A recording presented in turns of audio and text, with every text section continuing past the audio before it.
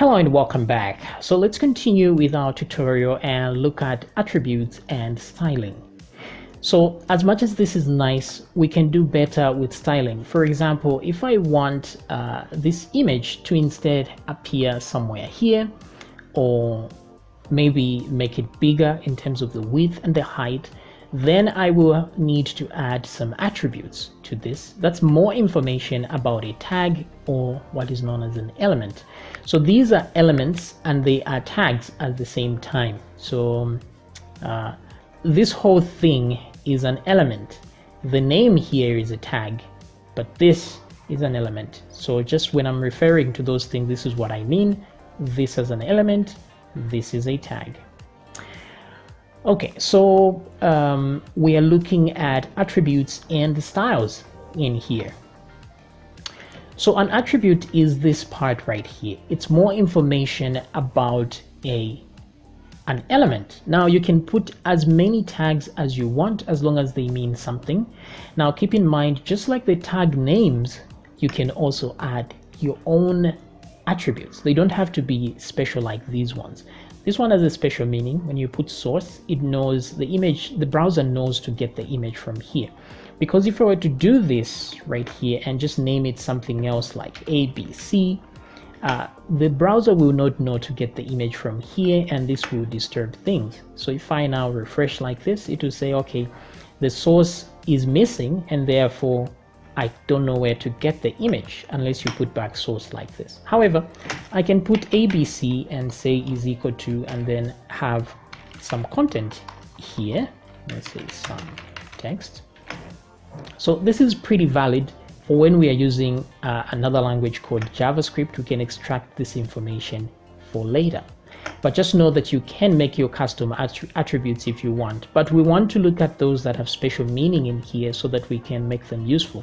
For example, this href here, this is a hypertext reference, I guess. That's what it stands for or something. So this is what tells the browser where to go, where to navigate to once somebody clicks on this thing. So these are pre-programmed attributes. Now let's look at some common ones that are used. So the first one is ID, the other one is source, as you have seen, and there's also href, and sometimes there's name. There's quite a number of these. There's also title, etc., etc. So if you want, you can just Google these things to know all of them that exist, but these are the basic ones. And you're going to see the ones we will use while doing our stuff. Or the other one is style, very important. Okay, so let's look at what title actually does and ID. So here on image, I can add an ID. For example, I say ID is equal to. So as you can see, the attribute format is the same. You have the attribute name, you have the equal sign, and you have the quotation marks to mark the content of that attribute. So same format here. It's always good to use double quotes because sometimes you may want to put something like Mark's name, something like this. So this single quote will be well taken care of by the double quotes outside, because it's very rare, or it's never, that you're going to use a double quote in a sentence like this. And if you did, if for example you had used a single quotes on the outside here, the browser will be confused as to where the actual text ends. It will assume that the ID is just this part right here, because that's where it starts and ends, and then it's going to wonder where the closing for this one is. So this is why double quotes are better, even though single quotes will also work if the content you've put in here doesn't have another single quote. So just good practice, put double quotes there instead. So an ID can be any text. It can be ID itself. It can even be, I think it can be numbers. I'm not really sure. I haven't used numbers ever when making IDs, but yes, numbers do work as well.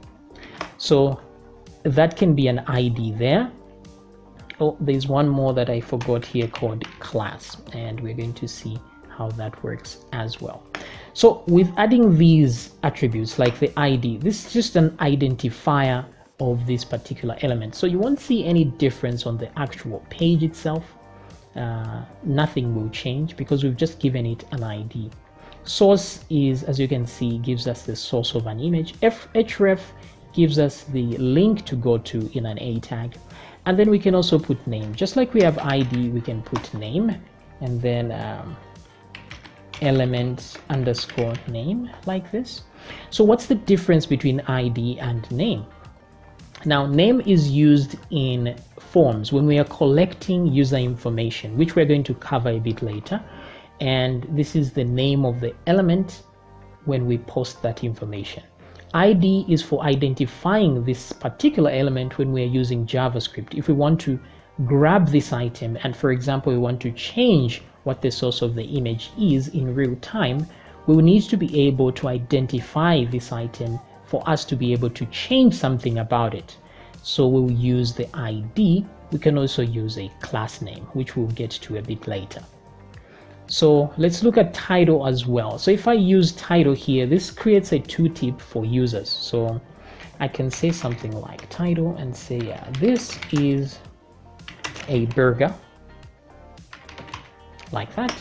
So title, what that will do when somebody hovers over the element, it's going to create a small tooltip, which is like that. This is a burger. So that's the attribute that does that. But then we have this final attribute called style. So we will look at class and even style in greater detail and name a bit later. So let me remove this and that custom one. So if I look at style now, style is very special because style gets to give us more options in order to style our tag. Now, before we go even further there is also a width and height attribute. So this is an image, so it makes sense to give it a width. We can give a width in both pixels, which is px, or we can use percentage. So let's try 800 pixels. So as you can see here, the width is quite small, but if we refresh now, you see it has grown bigger because of that width attribute. We can also add a height attribute at the same time, but I would usually not add both at the same time because I can add something like 100 pixels and this will skew the way the image looks. Look at that. So it's limited to 100 and 800 this way. This squishes the image like that. This is why I prefer to just use one of them. If I want to use the height by itself, it will auto resize the width like that. And if I decide to use the width by itself, it will auto resize the height like this. Okay, now all this can be added to the style tag instead. So for example, I can do style like this. Now style is special because it adds more properties and values inside here. So the way this is an attribute equals and then a value, we can also have properties in here. For example, the same width we were doing, I can do width and then put a full colon in here because I can't put an equal sign anymore. There's another equal sign on the outside of this. The browser will get confused. So instead, a full colon is used. So I'll say 400 pixels like that. Okay. So refresh and there you see it has reduced to a proper 400 pixels. Now, what would be the point of doing this instead of just writing width is equal to 400 pixels? Well, it's because style can hold more than just one of these. So I can put a semicolon here and put height at the same time, put a full colon again, and then put 100 pixels like that. So inside this one attribute, I have put several properties and their values. So width, 400 pixels, semicolon, height. So I can keep adding items here or styling information, as you can see there. So what I want instead is to tell this, because an image, let me remove the height. So let me give you a few hints on styling itself. So for example, this image, there's two ways things are displayed here. The first one is block and the second one is inline.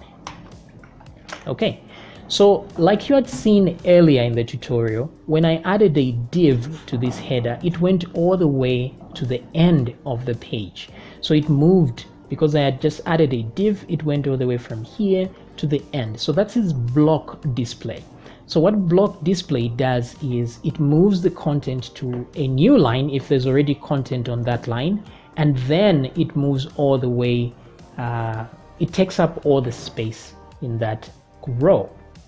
So that's block. Now inline is like text, where it's in the same line. So like the way I would type I, and then if I type N, the N won't go to the next line, it will keep in the same line, just like this. So this is inline display. Block is where once you add one item, you add the next one, it goes to the next line.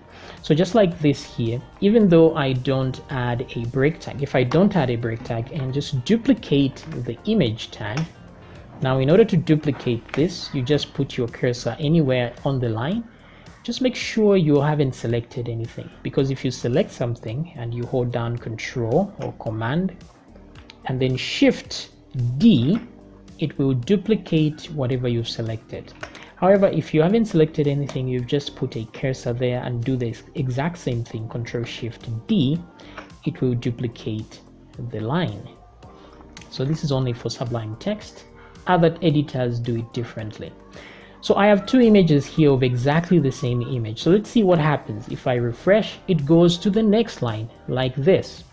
This is very different from divs themselves. If I were to put a div here, it would go all the way to the end, and then the moment I put another div, it will be on the next line. Now, even if the div is only this wide, if I put a second one, it will go down to the next line and not this way, because it's not, by default, it doesn't display inline like this one. So images are inline display, which is cool. So the section here, so what I want to do is I want to move this image into the center here. So what I can do in order to move it to the center is to give it a margin. So here it tells you the margin is the area around the item. So I can say something like margin and then 20 pixels, just so we can see it. So you see it's right at the edge here, but if I refresh now, it has moved by 20 pixels, and it has moved everything around it 20 pixels away. So it has some kind of force field around it that keeps everything away by 20 pixels. But I can tell it to use an auto value like this. So which means it's going to share all the space equally on the left and on the right, and as a result, it's supposed to move to the center. Now, where the problem is that the display of this thing is inline. So it doesn't go all the way to the end here. So it's just still going to stick around at this edge, giving space for other items to show up here, just like this. But if we then change with this margin auto, we then change and say display as a block. So like I said, any element can be changed. Any properties of any element can be changed to suit your needs. So now we are changing it to display block, just like if it was a div. So when we do that and refresh, it moves to the center, because now it can leave an automatic number of margin here and another one there without minding if other items are coming this side or that side. It knows it leaves alone in this column or in this row, so it's just going to move to the whole center. So the reference has changed. It's for the whole page now, instead of just trying to leave space for other items. So this is a simple way of how we actually style things in here. So you can do quite a bit. You can put let's see here on the text here, like on the block quote, I can move and add a style like this, and then just tell it to change the font weight. Okay, So you can change the font weight to bold like this. So let's check that out. The text here, it becomes bold. You can also change the font size. So semicolon font size, and then let's say 30 pixels like that. So we are overwriting the block quote original settings by doing this. Now you can Google all types of styles that are available for HTML, or if you just type A here, it will bring all the suggestions of the possible. As you can see, there's quite an amount of things you can do here. Very much. So it goes all the way down there. Anything with A, let's look at anything with B, anything with C. You see, so there's really so much you can do here. So this is an introduction to styling like this, but we will do a detailed styling video when we introduce ourselves to CSS. So this is all about attributes and styles. I'll see you in the next video where we do some practical work in styling something.